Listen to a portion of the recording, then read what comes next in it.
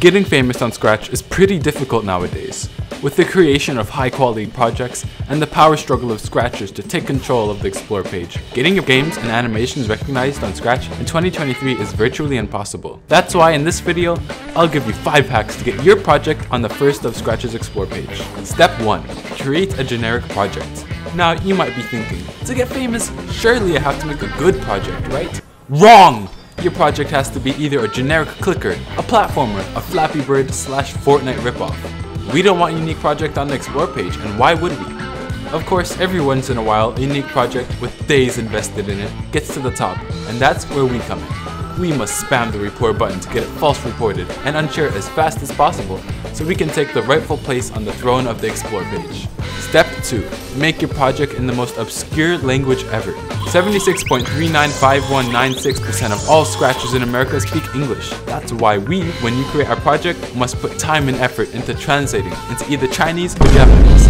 Pig Latin is even better. Even if it's a dead language, put it in. The more dead the language, the more people that will feel sorry for you and they'll love and favorite your projects. Don't you ever get annoyed by these 5-minute intros that have even more code than the actual game itself?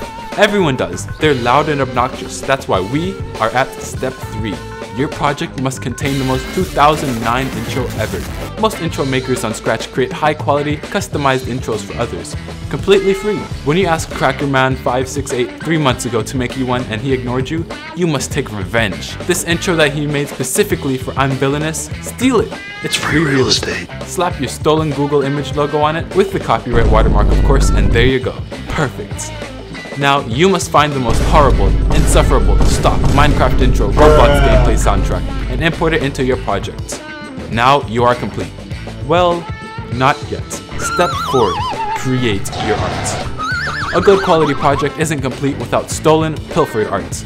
Do you have the skills to draw a background, a play button, a red square? No? That is where Google Images' blessed soul comes in. Never in the century has stealing copyrighted art been possible or more widely used.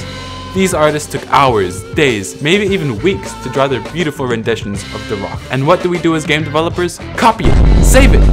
Bippity boppity, rippity hoppity, their art is now our property. Of course, we don't get sued or anything thanks to Scratch's literally backwards copyright law, so now it's time to bask in the glory of our beautiful projects. Step 5. Bask in the glory of our beautiful projects. Now, before your grandma kicks you off of her computer, we need to spam as many possible tags as possible in one project. The most widely used ones go in first, obviously, even if our project has nothing to do with it. Hashtag game, hashtag animation, hashtag, wait, what? Then we move on to the other tags. Hashtag every word in Encyclopedia Britannica, hashtag follow for follow, hashtag scratch life, hashtag subscribe to my Minecraft gaming channel, just to name a few. What did you say? My generic platformer isn't an animation, or a tutorial, or the new Fortnite Battle Pass? You didn't get any of the V-Bucks I promised you? Delete the comments! Luckily, other Scratchers won't see this as clickbait, it's just a generic project. Now we wait as the loves and favorites come raining in. Whoa, followed by Griffpatch? Huh, that's pretty cool. I just got featured? Well, obviously. I spent hours putting together the code, stealing the art, and making a clickbaity thumbnail. Wait, hold on. I forgot a bonus tip. This is your project, but no sane person would click on it. So that is why we must scam people into clicking on our amazing project. So this is the thumbnail, before and after. Perfect. Thank you for watching this video. I hope you enjoyed how to get famous on Scratch. If you enjoyed this video, make sure to smash the subscribe button. And if you really enjoyed it, join the membership. Thank you for watching, and I'll see you in another video.